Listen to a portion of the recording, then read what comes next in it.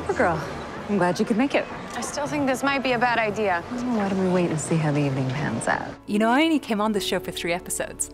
They wrote Lena as like a 3-episode arc, so I only signed on for 3, and here I am 5 years later. You're taking an awful risk, going ahead with the renaming ceremony with your life in danger. I won't have a life if I can't make this company into something positive. To come in and to feel like you fitted in, and to feel like that you were an important part of a story, and ultimately that they can't tell the story without your character it's an amazingly gratifying experience. Just ask me what you want to ask me, Mr. Camp.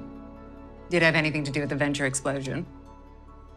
Did you? My first day, actually, was Chyler, Hecklin's first day as Superman. He wasn't in the suit, he was Clark Kent, so it was me, Melissa, and Chyler. You wouldn't be asking me if my last name was Smith. No, but it's not.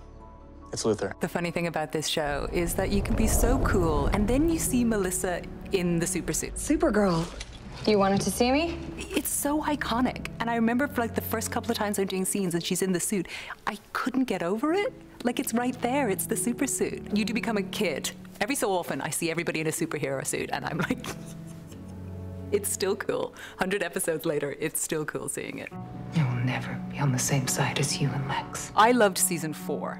For me, that was when sort of Lena kind of came into her own. We both know, no matter how much you despise me, you're not ruthless enough to pull that trigger. I mean, I know she became a bit of a murderer, but you know what? He deserved it. The world will never be a safe place with you in it. I feel like that was really her standing on her own 2 feet as an individual, not as a Luther, not as something else. That was her decisions, and she made them for herself.